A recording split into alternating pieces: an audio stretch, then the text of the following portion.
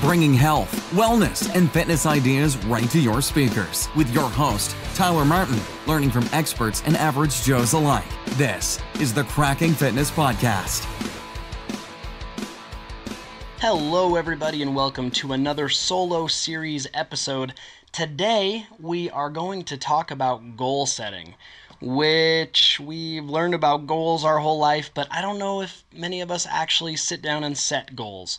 So we're definitely going to get into that. But first, I want to give a shout out to a company called Black Label Supplements. It's a buddy of mine named Tyler Eggeman. He started this with some friends. It is a solid company and just a solid product, so I wanted to give them a little shout out. Their main product right now is called Pre-Hustle, and they call it a 3-in-1 pre-workout. Pre-Hustle. Really like their branding, really like what their tub looks like, just very crisp. And something that I really like is they tell you everything that's inside of it. So I believe that we should stay away from anything that has a proprietary label on it, because they don't have to disclose everything that's in it. I think that disclosure is extremely important, especially if you're an athlete and you're drug tested and everything. We've got to know exactly what is in your supplements. Then if you just want to be a drug-free athlete and you want to know exactly what you're putting in your body, super important to know what's in it. So the whole idea here, Black Label, Pre-Hustle was created to bring quality, simplicity, and results back to the supplement industry. They talk about how it's not just another feel-good pre-workout, how each serving contains 24 grams of 16 clinically dosed and effective ingredients to increase your strength, endurance, energy, focus, and support recovery. Like I said, I know the guys who started this company. I just think it's super solid. I don't routinely use a pre-workout. I do think that it's important that we give our body some time and we cycle off pre-workouts if we are in them or are taking them. But when I do take pre-workout, it's usually Black Label. So they talk about pump and recovery. They've got citrulline, 6,000 milligrams, which improves strength, aerobic performance, and muscular endurance. They've got branched-chain amino acids in there, which is going to help fight your muscular fatigue. It's also going to help increase your lean muscle mass. Beta-alanine, that's strength, power, endurance, muscle growth. Creatine, which is probably the most studied supplement out there. It's going to help support strength and growth of muscles themselves. They've got caffeine in it, which obviously caffeine is extremely studied as well. Fairly clean stimulant. I definitely don't recommend that you take this close to bedtime. Definitely just in the morning, and you're going to feel it. It's good stuff. So anyways, just wanted to give them a little shout out. Solid individuals, good guys, and I appreciate their product. So let's dive into goal setting.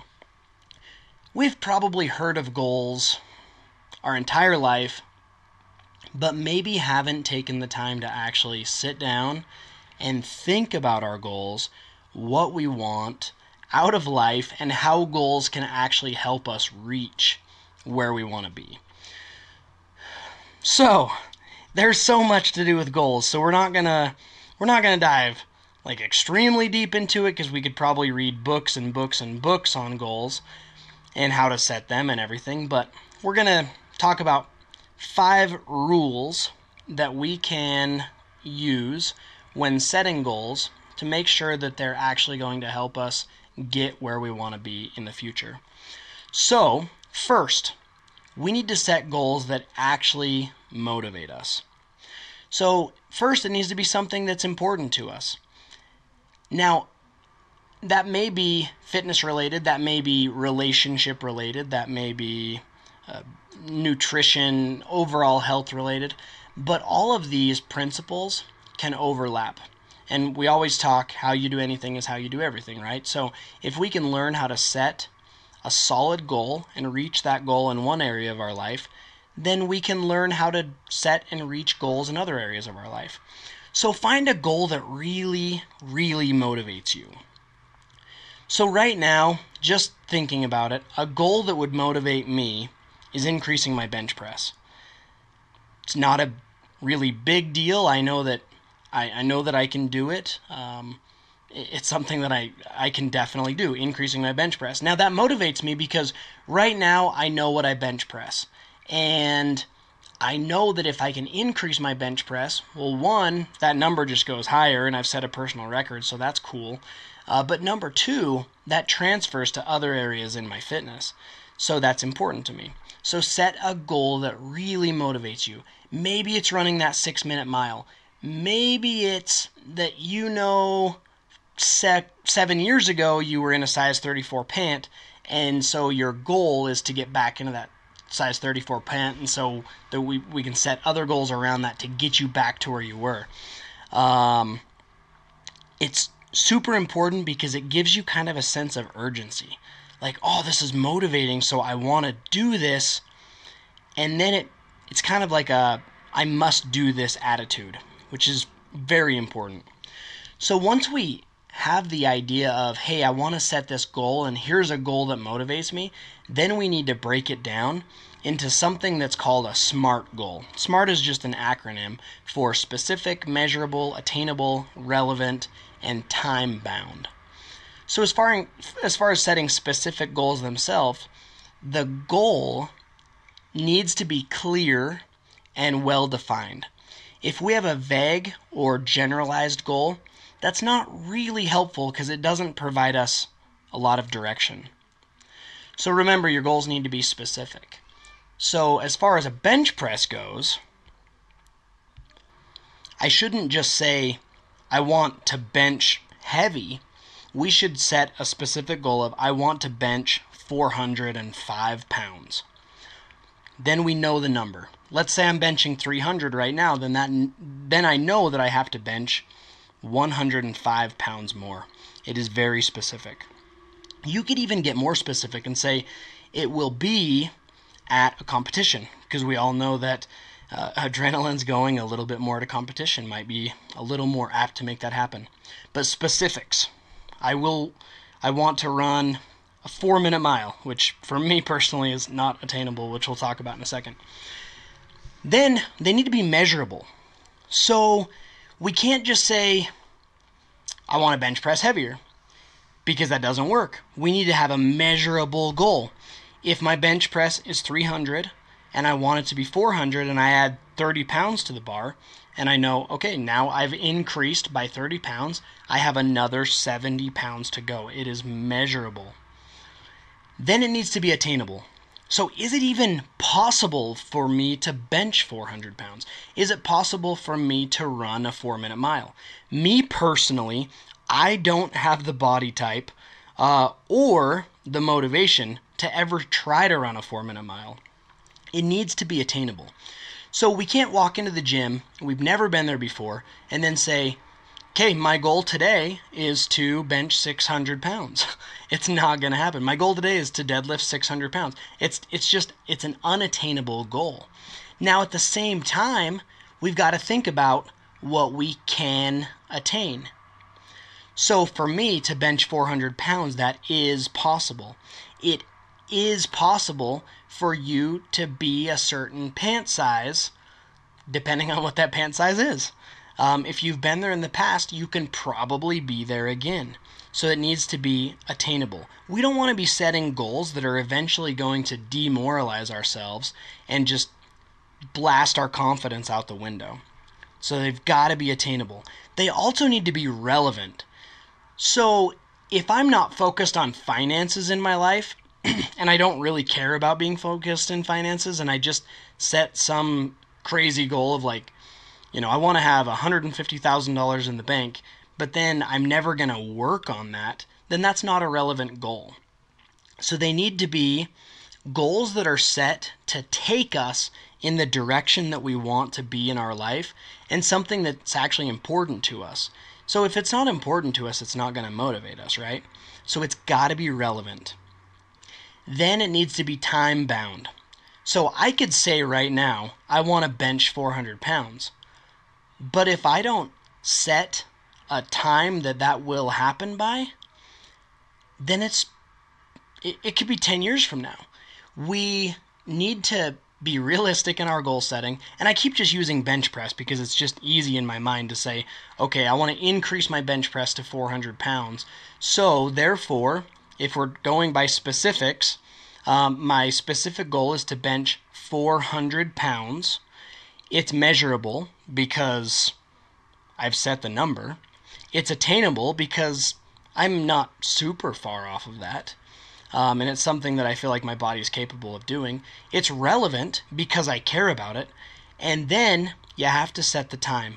So I will bench 400 pounds by October 25th of 2020. Now I can even start working backwards. I can go, okay, well, October 25th of 2020, that's about 2 years. So now if I were to increase by this much and blah, blah, blah, then boom, that is a goal that is SMART. So SMART goals. You can look it up. You can read all about it. It's great stuff. Now, something else that is super important is actually putting your goals in writing.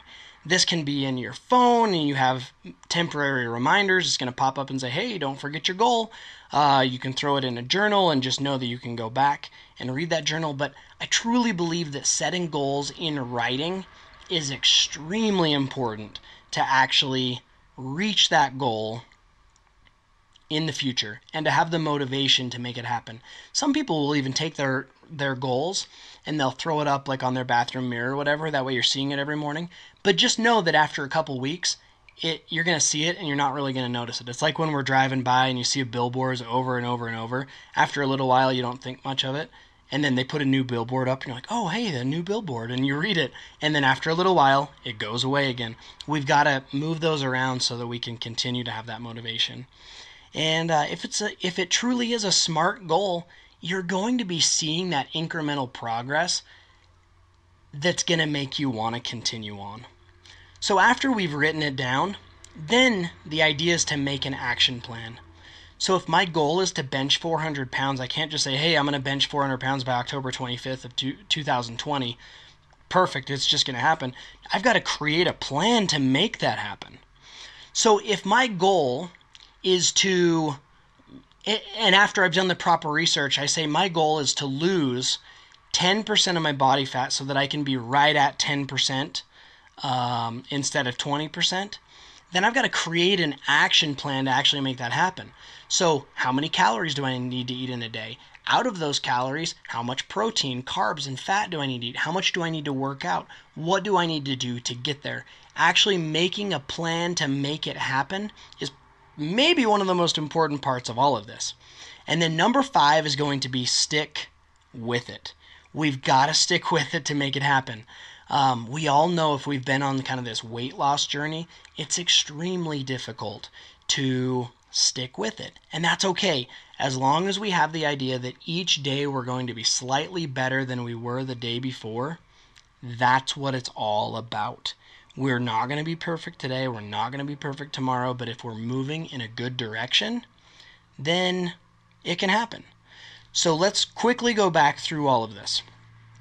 So 1, we need to set a goal that actually motivates us. One that when it's written down, you read it and you're like, yeah, I've got to get to the gym, or yes, I need to eat that cup of spinach, or I've got to go grill up that steak because I know what it's going to do to my body. Then we need to set SMART goals that are specific, measurable, attainable, relevant, time-bound. Then take that goal and write it down where you're going to see it and where you can go back to it. Get it in writing, get it out of your brain and onto paper to make it happen. You know what? Just throwing this out there too. Once you've truly thought out a goal, throw it out on social media. Show everybody that you're going to do it, and that's also going to give you a little bit of accountability. Accountability is extremely important. When people pay to have a coach, there are probably thousands of other coaches out there that can do almost the same thing, but it's the accountability that then gets people that progress. And so it's not so much the coach themselves, it's the accountability. Now, I might have just kind of gone down a rabbit hole there because it depends on the type of coach and it depends on what your goals are and it depends on a lot of different things. But accountability is huge. Number 4 is to make an action plan and to then work on that action plan and make it happen. So this is a step that is often missed in the process of goal setting. We can set a goal all we want, but if we don't actually create an action plan to make it happen, it's probably not going to happen. And then number 5 is stick with it. And I want to add to that, don't try to be perfect in the beginning. If we've actually set a SMART goal, we know that it's going to be ups and downs, and that's perfectly fine. But stick with it. Whatever your goal is, it's probably going to take some time. And remember that you're going to have resistance, you're going to have ups, you're going to have downs. It's totally fine. Just stick with it. Goals are fun. If you guys have any questions about goals, I've been setting, reaching, and failing at goals for many years, so I'm definitely happy to throw out some ideas that I've had in the past, ideas that I have now, things that I'm working on myself now. Reach out, talk to me, let me know about your goals. What do you guys have going on? And is there any way that I can help you out? Have a great day.